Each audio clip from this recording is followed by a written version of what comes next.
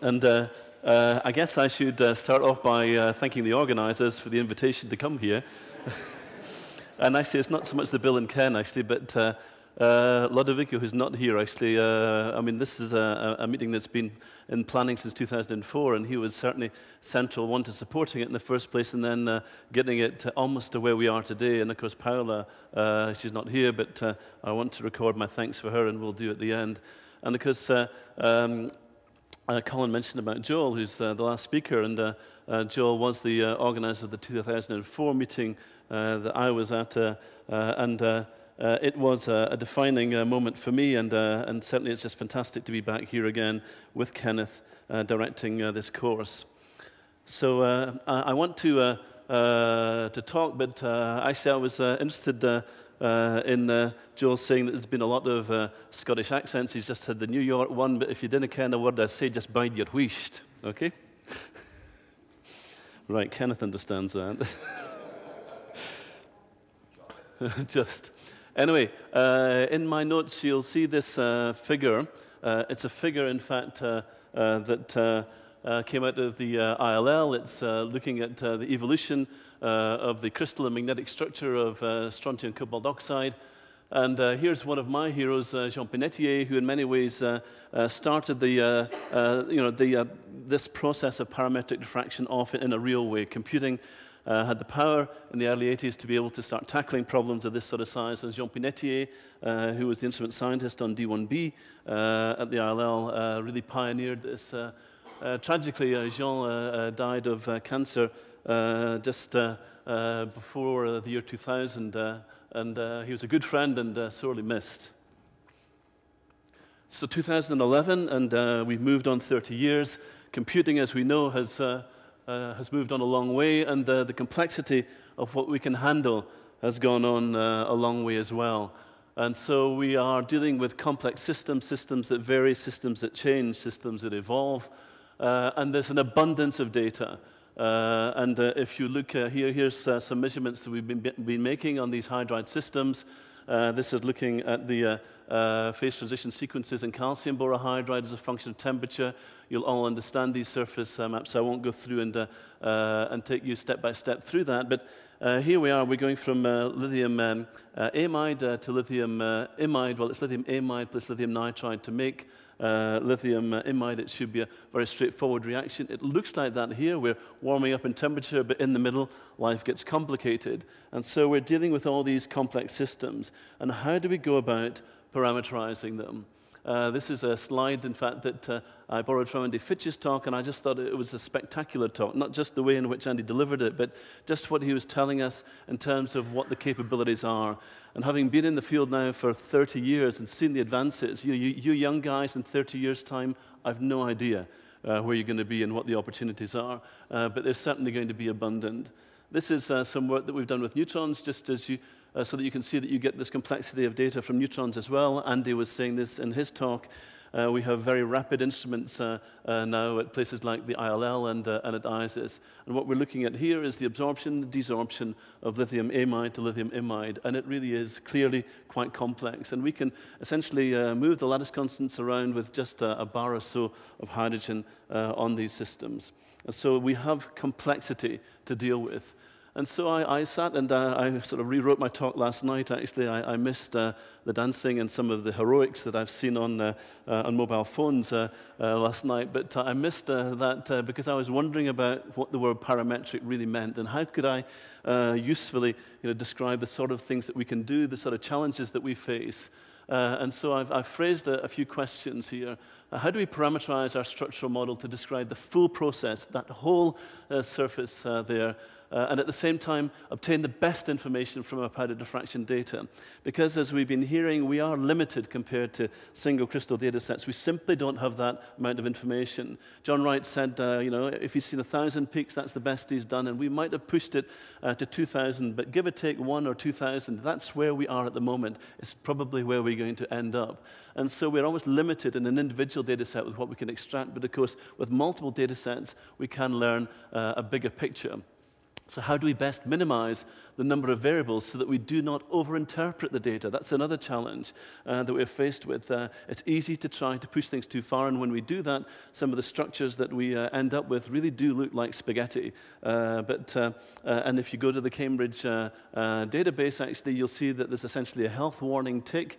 Do you want to actually screen for your particular bond angle or torsion angle, and do you want to use powder diffraction data in this? And that's partly because a lot of the time we are tempted to overinterpret the data. How do we avoid that? And of course, it would also be best to parameterize our structural model so that we extract the information that we really want. And so in some ways, a better title would be, what's the best way to parameterize a powder diffraction experiment? How do we go about doing that? And rather than actually going through it methodologically, I'm just going to go through with a few examples, some of the things that I've done with my collaborators, and I'll show you the unholy group of them at the end. Here's a paper, actually, and two of the authors are actually in the audience here. This is Jaroslav Filinchuk and Radovan Cherny. And this is magnesium borohydride, and Radovan's already shown you how complex this is. In fact, the rules for building this structure are very simple. They're the same as building framework silicates. But look at this plethora of data. Now, in fact, this was also, in fact, done with single crystals, and there's single crystal information actually in these data. But can we really extract that reliability of information? And actually, is the best way of presenting it just a series, a list of X, Y, Z, and coordinates? Wouldn't it be better to refine things in terms of boron-hydrogen distances and perhaps the orientation of that BH4 group, and to basically reduce the number of parameters? And of course, this is something that we who've been involved with global optimization methods have been forced to do in terms of looking for a solution, trying to get that parameter space down to a manageable extent so that we're not searching all the X, Y, Z coordinates because we know all these parameters there. Can we actually go in and do something that's robust, reliable, accurate, and sensible? So we know bond lengths and bond angles. These internal dihedral angles, the free torsion angles, we don't know. And so in this case of cimetidine, if we do go through this process, then we can reduce the number of parameters from 48 down to 13. And clearly that's a benefit. And the other 35 parameters, in fact, we may well be able to tweak them, but in fact we're probably not going to get any additional sense. Now, of course, if we find that we don't fit the data well, we've got to go in and start investigating which of these 35 parameters should we not have fixed, which are not allowed to vary. So, but starting off with a limited set and extending out, I think, is a better process than starting with the 48 and trying to go down. And in fact, this has been around for a long time.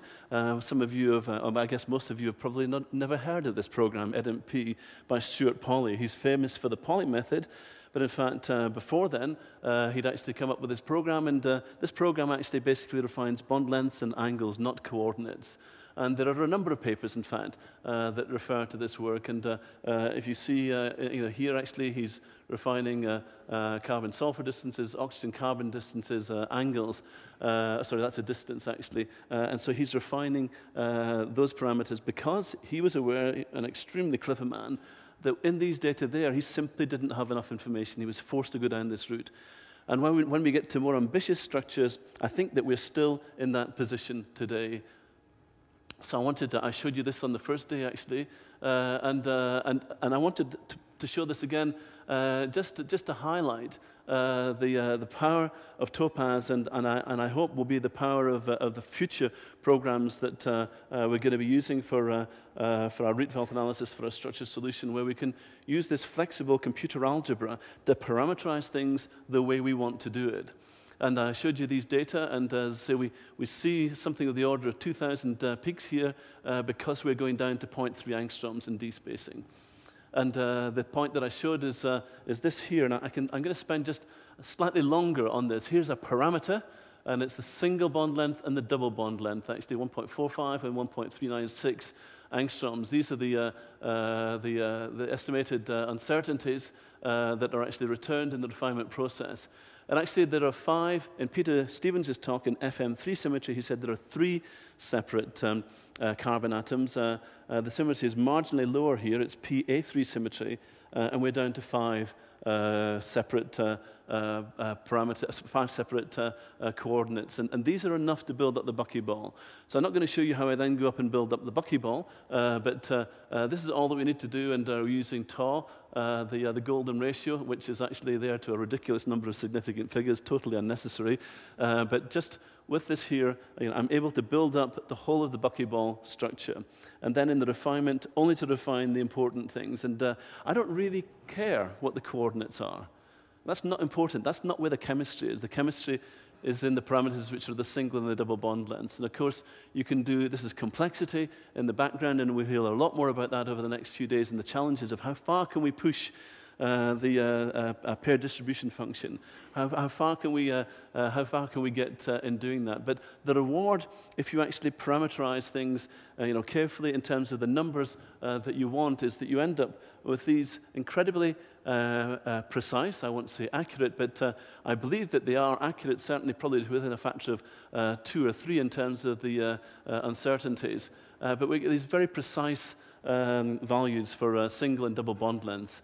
And the orientation, in fact, with respect to the 1-1-1 direction, we can get that again very precisely. The fraction of these 2 orientations that I mentioned the other day, again, we're getting to very high precision. And we can pull thermodynamics out of this. Andy Fitch talked a little bit about that in one of his examples.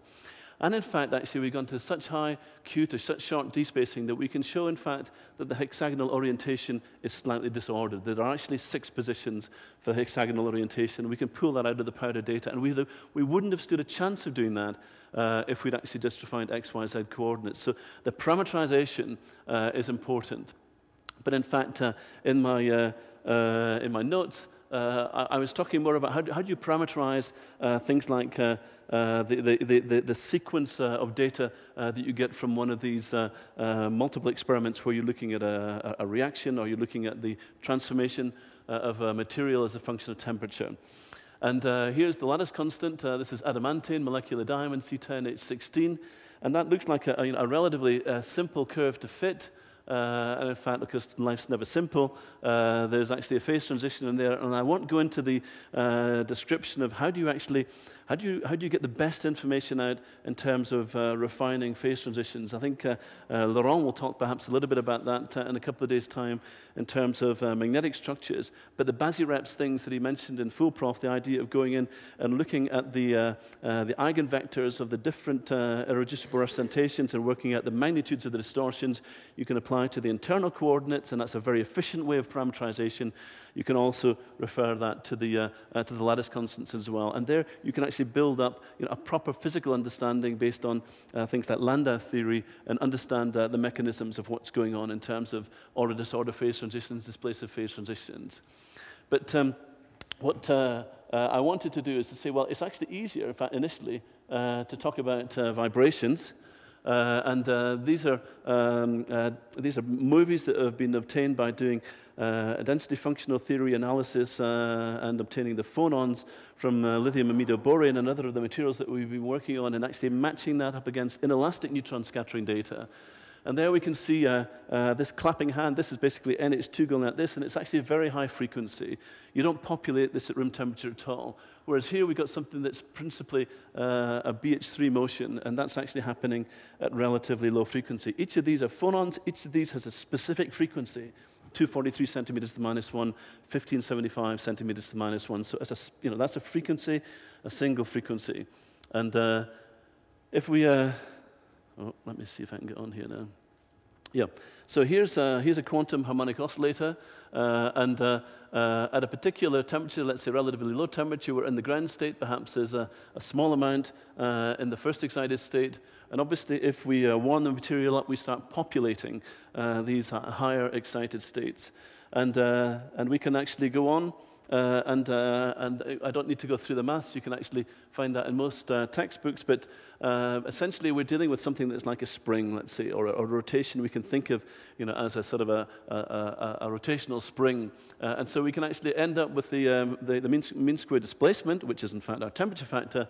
And we can actually relate that to what Einstein initially derived as the average energy associated with a quantum harmonic oscillator. So we can apply these equations here directly to temperature factors, to displacement parameters.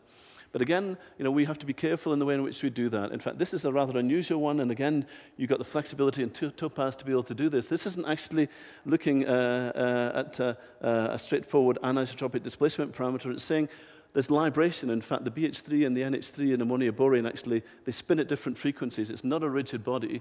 And we can actually, from the data that we've collected, actually look at the frequency associated with these different librations by fitting this Einstein oscillator. And we come up, I've given the energy in Kelvin here, because that's the easiest way, obviously, of fitting the data. Fitting lattice parameters, in fact, actually, is a bit more complicated. So what I've got here, actually, is the inelastic neutron scattering spectrum, and the smooth line, actually, is the DFT fit to the data. It's not Rietveld quality, but in fact, actually, that's pretty good to be able to do that for inelastic neutron scattering data. These are the two individual frequencies there, and we can actually describe each of these by an Einstein oscillator. But it was, in fact, Debye in 1912 who said, actually, the Einstein description of oscillations is fine for an individual oscillator, but in fact, at low frequencies, there's a quadratic continuum of density of states, and we've got to model it in that way so that when we go to very low temperatures, the motion, at least the energy, doesn't go exponentially to zero, it goes in a parallel way. And in fact, this is the equation here. I've got it in the notes. It's actually relatively easy to program up, and it's important, and in fact, certainly worth doing that, and I'll have an example of that later. So here's adamantane, and we can already see this is actually fitting a single Debye fit here, that by 100 Kelvin or so, there's clearly discrepancies, and that's because we're beginning to see the tendency towards this first-order transition to a cubic phase. Here's the c-axis, and again, we can see a similar discrepancy. Again, so it helps us, actually, it informs us more about what's going on. So we have that movement up towards this second phase here. Here's the data at 5 Kelvin, and again, this is on HRPD at ISIS, and these data go on, that's 0.5 angstroms to 1 angstrom there. And again, we've got a huge amount of information. That's a reasonably good difference curve here. And in fact, I've used 40 anisotropic displacement parameters, and these are all independently done. And of course, they're not all independent of each other, but in fact, in terms of the number of parameters, there are 40 of them. And they're actually really pretty good. But they're not perfect. And if you actually go and do a full TLS analysis, and I won't describe in detail what that means. Some of you will be familiar with that, but I'll give you just a brief idea of what that actually is. Full TLS analysis gives you something that's equally as good, and in fact, you move from 40 parameters down to 4. Okay, so you have much more confidence in what you're doing. And basically, your anisotropic displacement parameter, your temperature factor, you can divide up into 3 terms: a translation term, so the whole rigid body's moving; a libration term, like that NH3 group was actually rotating around; and then there's a sort of a complicated screw rotation if you've actually got something that's not sitting on a center of symmetry. We are sitting on a center of symmetry, so all the S terms go. Actually, it's a bar 4 site, in fact, so in fact we have a high degree of symmetry there. And so if I look at the parameters there are only 4. Okay, so I can actually then go from the 40 AdB parameters down to the 4, and then I can start looking at things parametrically as a function of temperature and say, how does that T11, that translational, how does the T33 vary as a function of temperature? Unsurprisingly, they're basically the same. You would expect that, but it's nice and reassuring that you do get that. In terms of the libration, in fact, again, you see that libration is a softer one. We got temperature, the translation, sorry. It's easier to move up and down than for it to librate. And so we're getting numbers out that inform us. Now, of course, the better thing to do would be to do an inelastic neutron scattering measurement or a Raman or other sort of spectroscopy measurement. But here we are actually getting valuable data out. C60, and again, I briefly want to go on and talk about that as well. Actually, I mentioned it on the first day, and I think there's a lot of interesting ideas that we can pick up just from going through and doing a comprehensive analysis of what's going on. I'm not going to talk about the order-disorder transition up here. I'm going to talk mainly about that low-temperature orientational glass transition. So I mentioned at the very beginning about these two orientations that are clearly very similar. You've got a face pointing towards a double bond, and that face is either a hexagon or a pentagon or a hexagon. And the hexagon actually turns out to be a slightly smaller, it's actually a slightly smaller volume that it occupies, but it's energetically less favorable. And that's why, in fact, we have this six-fold disorder down at the base temperature. It does actually settle into sort of rattling around a little bit. But the measurement that we did was we cooled rapidly at 10 Kelvin a measurement, and 10 Kelvin a minute, and then we slowly heated because we were collecting data on the way up at 2 kelvins per 20 minutes. And if you actually look here at this orientational glass transition above this point here, then the reorientation time is actually less than 20 minutes. There's enough thermal energy for things to move around, and so they can freely move around. But when we go below the glass transition here, then the orientational time is very, very sluggish, and in the space of an experiment, it simply doesn't move. So it freezes in to this non-equilibrium position, and that's why the lattice constant changes. Okay. In fact, what we can do, because we know these two orientations, and I showed you these very precise numbers that we've got now, but in the old days, in fact, what we did is we could just do basically a refinement. It's not two-phase. It's two orientations, and we can refine one and the other. And in fact, this is flat here. That slight come up here is to do, in fact, with the heading towards thermal equilibrium. And you can see there's a line here, and again, we're fitting it. We've got a parametric analysis, and we're pulling out some thermodynamic information, and in fact, from that, because we're in thermal equilibrium there, we can actually tell, which is the lower energy. It's obviously the one where we have more of a population, and we can invert the Boltzmann distribution to see. And I'm doing this again in Kelvin, actually. That's something of the order of about 150 Kelvin or so. And that's the difference in orientation the difference in energy between the pentagon and hexagon orientation. So we've pulled that out of our crystallographic data just by doing this Boltzmann inversion of the populations of the two states. So that's something that you can do, for any similar system. Now I'm actually, I'm blowing up this region of the glass transition here. Down here, of course, we've got a fixed ratio because they're frozen into the glass phase, so a fixed ratio of, let's say, 82%. If, in fact, actually we kept on cooling it infinitely slowly, then we follow that line there. So this, in fact, actually is the thermodynamic equilibrium one, and here we have a fixed ratio, and they don't agree. You can see this axis here, that's 0.005 angstroms. So we're actually looking at a very, very small effect, and that's, again, the need and the requirement of precise data. So we have the thermal equilibrium lattice constant. We have the cumulative return towards thermal equilibrium here because we're beginning to unlock earlier because we're actually warming up more slowly than we cool down. So things unlock that little bit earlier. And here's this non-equilibrium lattice constant. And in fact, that we fit, and we fit with a Debye term. This is a constant term. Here's a Debye term here, and an Einstein term. So we're actually taking the density of states, and we're modeling it with this quadratic Debye term to begin with, and then a single Einstein oscillator for everything else. Now, you might say, well, what about the higher frequency ones? Well, they're not populated.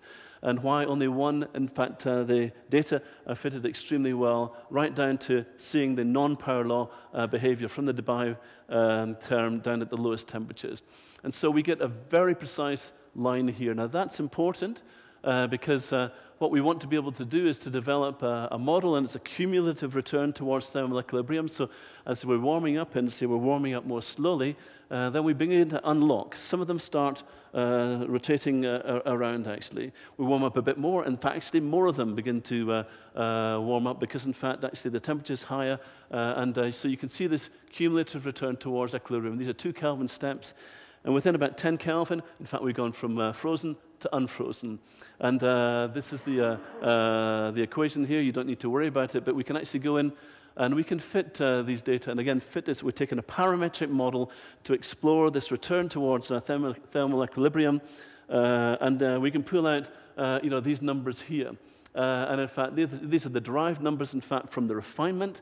and you can see that we've actually got something of the order of 100,000 seconds here, down to about 3,000 seconds at 82 Kelvin. It's gone down by a factor of 20 or 30 just in that length of time there. And this is actually fitting it to an Arrhenius type behavior, which actually gives us basically an activation energy for the hopping. And so what we have actually from doing the Boltzmann inversion actually of the populations, we got the 122 Kelvin for the difference between these two orientations in energy. It's a 42-degree hop between the two orientations along the 110 direction. And in fact, it's at 2,500 to jump over that 42 degrees. And we can pull that out, both of these pieces of data out from powder diffraction data. It happens to be the only technique that you can actually do that with. So we've got this information here, and this is something that I was just amazed at the time actually, because down at or at least up at 240 Kelvin, just before it goes to this completely disordered phase. In fact, actually, it is hopping around these 42-degree hops, and that's on the surface of a truncated icosahedron. So it's doing essentially an isotropic hop. It's actually going on the sub-nanosecond timescales. And we're up at 10 to the 4, 10 to the 5 seconds. And in fact, we're the slowest experiment. And slow in this case is actually good, because actually it means we've got right at the top here. And we can see over all these ranges here that there is actually a small change in the activation energy as a function of temperature. We can see that. But in fact, actually, if you look, we got 15 orders of magnitude difference going from 80 Kelvin to 240 Kelvin. That's the reorientational correlation time change by 15 orders of magnitude. And that's the same difference in time scale between a minute and the length of the universe. So I want to move quickly on. How am I doing for time, Colin? You haven't seen how much I've got yet. I want very quickly to go through this for two reasons, because it brings back fond memories. It's work. The first one is work that I did with Colin. The second with Kenneth.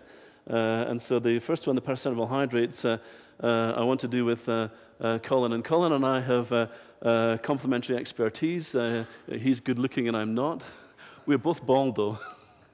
But this is the experiment that we did, and I want very quickly to go through this because Colin actually raced into the hutch on ID31 with a cotton bud that was dipped in liquid nitrogen, touched it, instantly froze this supersaturated solution of paracetamol, acetaminophen, wavelengths 0.8 angstroms, and he got out the hutch as quickly as he could, making sure that he observed the safety regulations on the way out. So it took a minute to get out, everything's going again. So we lost the first minute, but we did 130 runs, and basically 30 seconds a measurement, and we actually watched the process as a function of time.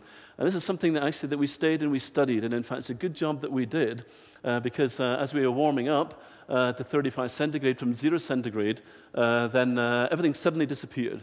So what we did immediately is we said, shut the cooler off, came down to 30 centigrade, and believe it or not, this is actually paracetamol form 2, just actually made from water.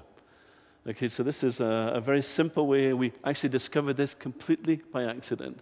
It's one of the accidents that Joe was mentioning earlier on. So here we are, and we got this huge surface. I mean, what do we do? How do we actually go in there and analyze it? And I want to just very quickly go through this because, in fact, there's just an immense amount of stuff in there. I don't have time to go through all of it. But what I wanted to do is, very briefly, I want to talk about, there's a new phase that came in. It's there for 2 minutes, and it's gone. And so doing these parametric measurements allows you to see things that you wouldn't see if you did the measurement ex situ. If you started here and went to there, you wouldn't get this richness in between. And in fact, this is the trihydrate, the non-trihydrate structure. And in fact, to cut a long story short, we discovered a second trihydrate structure. It was there for, say, just 2.5 minutes. And in fact, it's fascinating because if you look, here's just looking at the oxygens in the first form 1 of the trihydrate, and watch things hardly move, and Out it comes out again. And in fact, actually, all that we're doing is we're getting a reordering of this block of paracetamol, and we're exchanging essentially screw axes for glide planes. So it's a beautiful,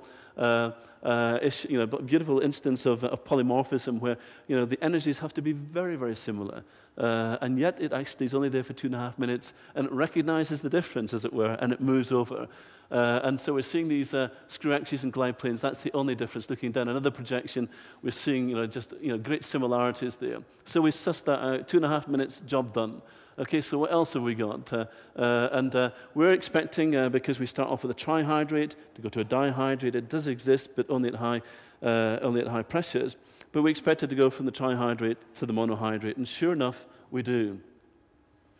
But in the middle, actually, what we're seeing as well is we're seeing the amount of paracetamol apparently disappear. Well, we're not seeing the paracetamol disappear. We're seeing the crystalline component. So as we warm up, then, of course, things are getting more soluble. But we're getting step functions in this. Now, we still don't know this. So this is data that we still have to mine, still have to understand, and still have to write up. But here we are, and we're looking at the total amount of paracetamol in the trihydrates and the monohydrate. But let me just show you very quickly here. This is something, and here's something that I didn't know at the time, I didn't think about, but do all the time now. When you do these sequential refinements, you're doing one after another. You can do that in Topaz, GSAS, Full Prof, and you start at the very beginning, because it's a very good place to start, as Kenneth was telling us the other day. And then you just ripple up. You've got problems, of course, when you change phases here, but I'll mention hopefully a little bit about that at the end, and work that John Evans has done in terms of trying to sort that out and put it on a more robust footing. But then, actually, I just actually thought, well, I'll run the experiment in reverse, as it were, in terms of the refinement. So I started not here, but up here with the monohydrate, and worked backwards. And below me, the monohydrate is in there at the beginning. Now, my prejudice was, in fact, that we were going to go trihydrate, maybe dihydrate, monohydrate. And in fact, the monohydrate is in there from the word go. And you can see the peaks in the pattern because they were very small, and we just ignored them. But they are there. And so that's something that I would encourage you to do. Look at the data carefully. Even the little blips are worth looking at. Go up and go down in your refinements as well. And lastly, and this is work that Kenneth and Norman, his brother, and I did. And this is ice. And you might say, well, there's actually nothing there at all. Nothing there at all. And of course, you can see it's not a protein that we got down there as we were hearing earlier on. These little peaks down there, if you look carefully, in fact, if you actually just expand things up, then in fact, actually, there's a lot of stuff in there. If you take the ice out, there is one phase in there. Okay? And I won't go and explain to you how we solved it, but just to say that, again, expect the unexpected. Indexed it in Topaz. There were a few impurities there. Triclinic cell, 542 angstroms cubed. And we have 2 trihydrates. We thought this might be a dihydrate. And in fact, actually, if you look at the ratio of the 2 trihydrates, in fact, they're very similar in terms of volumes. 2148, 2141 angstroms cubed. But if you divide by the 542, you got 3.96 and 3.95. This is another trihydrate. So are we going to get yet another really neat way of, maybe not glide planes, maybe it's a 2-1 axis, where you actually get a different relationship, but a very similar hydrogen bonding motif. We solved it in DASH, refined it in Topaz. Here's the trihydrate 1 that was already published. Here's trihydrate 2. You can see the similarity. There's trihydrate 3, completely different. Okay, and that's the fun of polymorphism. It's, I guess, what's kept Joel busy for a few years. Anyway, dehydration of pharmaceutical compounds, and I'm going to very briefly go through this one as well, because, again, in terms of parameterizing it, it's doing it in a slightly different way in terms of what's normally done. Zopiclone is something that will send those of you who are not already asleep. It's something to tackle insomnia. Basically, it's a dihydrate, and I'm not going to go into the complexities of it. I'm just going to talk about the dihydrate to anhydrate phase that, in fact, we put this on, went to dinner in the restaurant, downed a bottle of wine, brought 2 back with us because it was our last day there, and we just thought, well, give it a shot. And we came back, put it on the screen, and we realized, in fact, that we got something that's really very interesting. And there's a lot just And again, if you're doing these parametric experiments, do a surface plot and just look at it. Because there in the top right-hand corner is nothing. And so we can already say that we expect in the anhydrous form for it to be less crystalline. If I were to show you the line widths, you'd see that as well. The lines are broader. And here's another view of it. And again, Andy showed you a modified Avrami plot where you actually build in an Arrhenius type behavior, wow, to what's going on. And you can actually pull this information out. And you can see that there's actually a very close relationship between the two structures. That's not obvious from the diffraction data, but it's certainly obvious once you solve the structures, and that we did. And you've got, again, this similar backbone that's essentially just shears a little bit as the waters go in and out. But let me go very briefly, actually, and we're looking at these are Bragg peaks, and we have thin Bragg peaks, we have fat Bragg peaks. And again, how do we go out and about analyzing these? Because we don't know the nature of the broadening in there. How do we go about handling it? We know it's actually strain broadening because we can see that in terms of the 2 theta dependence. I've rotated things around to take out the thermal expansion. And if you look here, here's basically the dihydrate. Actually, this is the extrapolated line from where the anhydrous comes, and you can see that we've got something that looks like wispy cloud in here. We've actually got a variable amount of water actually sitting in that dihydrate. And we can go in there. Here's how it starts off in terms of the fitting. And all I wanted to say, the key point here, is that when it comes to doing the analysis, we've got the standard instrumental resolution. We've convoluted that in, and again, that's something that's trivial to do in Topaz, and we got at the end a very good fit. And the way we did that is that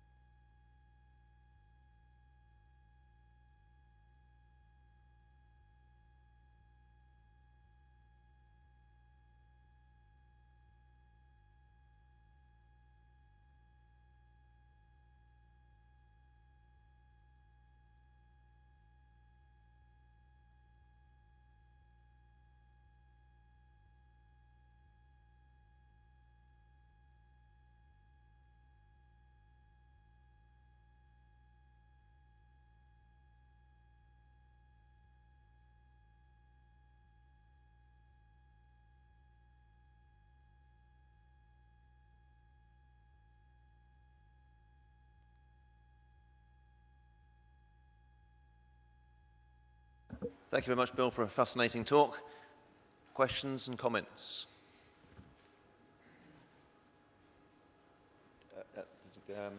Julia. I'm sorry, it's not a very clever question. I didn't get exactly the whole story of the peak shape and correlation between peak shape and water content.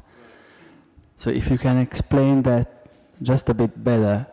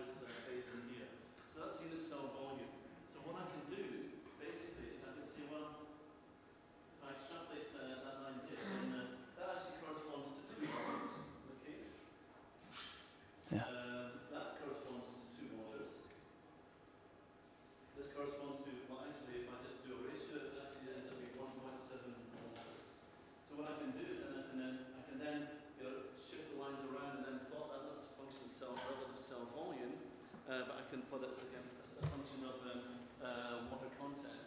So I've got this number here. But that's actually what's been pulled out of the root log refinement. I've also, in fact, got this wispy broadening here, and I've fitted that as a function of its scale. It turns out that the b-axis expands most, which is what we expect. But you can actually see in terms of the cell volume, this range of range of cell volume here that's come from doing this analysis. And again, when I convert that into an estimated cell volume, what you can see is that clearly with this wispiness that you've seen, that we've got a variable amount of water here. It starts off as 2 waters, it ends up at just about 1.75, but it's collapsing then at this point here to the anhydrous phase. So it's a combination of looking at relative volumes and then building in that anisotropic strain that has to be to do with a reduction or a spread in the water content across the sample.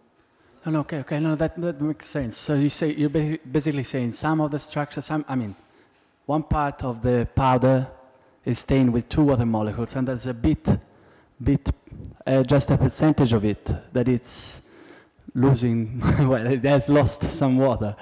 And what clearly happens actually, because you get crystalline phases appearing the anhydrous form, the lines are broader, but they're still coming out in terms of widths that would correspond to something of the order of, 200 or 300 angstroms. It is crystalline, but clearly what happens when one of the layers go, that actually happens in a block. So you see, the growing of that anhydrous phase while there's still the dihydrate there. So clearly, it happens crystalline by crystalline. So again, we can see that just from looking at the line drawing. Thank you. Okay. Next question. And Paul Small.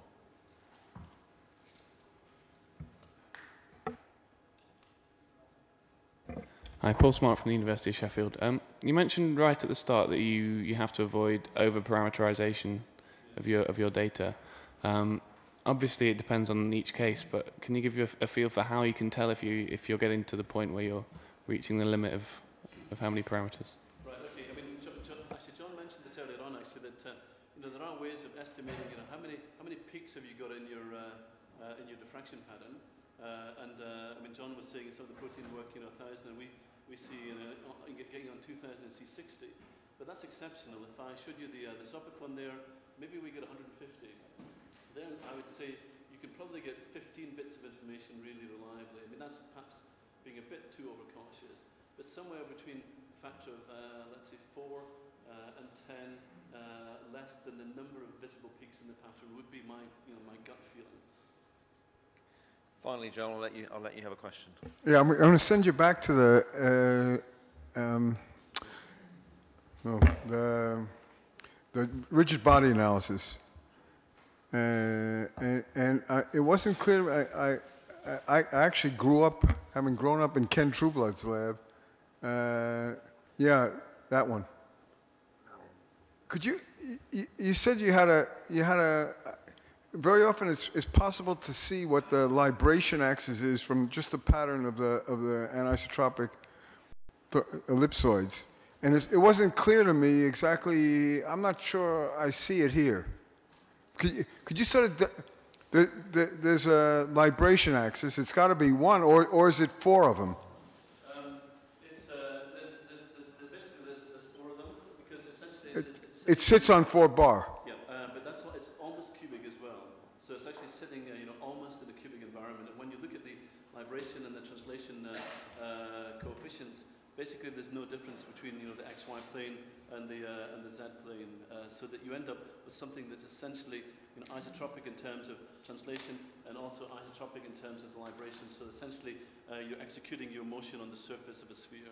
Because if you look, it looks like if you take the axis through C3 to C3 vertically, at least the top 4 hydrogens look like there'd be a libration that way. But then the rest of it doesn't always look like that. Yeah, and actually what I did, in fact, I took it out because I did actually do separate librations for the H3s top and bottom as well. I said that they actually, if you look at the ADPs, they are doing something different. So in fact, I've built in an additional component that does that puts the center of the libration on the C3, but I didn't know that was too complicated to put into the top. But Right. you can build that in. It really is in there actually. Okay. And again, to go back to Paul's point, we got a huge number of bright peaks in there, and actually we can see that difference. But if we only had a small number, we probably wouldn't be able to pick that up. Thanks. Okay. In the interest of time, I think we should draw a close to this morning's session. So I'd just like you to thank Bill and Joel.